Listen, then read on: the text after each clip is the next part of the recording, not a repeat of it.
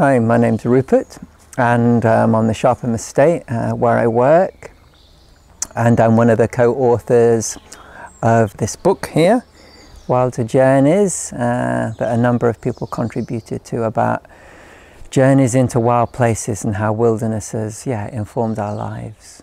The chapter is from my earlier days of my youth, like in my 20s, where I went to Africa to experience how it was to feel as part of the food chain, not to be in an environment that, even though like here in the UK we have wilderness, but it's still dominated, it's still human controlled.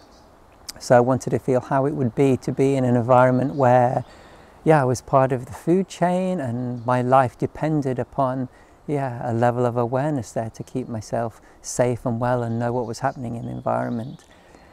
I mean, there was a lot that could eat me. There was once I was charged by an elephant, once going head to head with a water buffalo, hearing lions on the plains. Remember seeing hyenas circling around my tent at night. So there's quite a lot of, apart from things such as snakes, etc., which I'm sure there are many that I didn't see.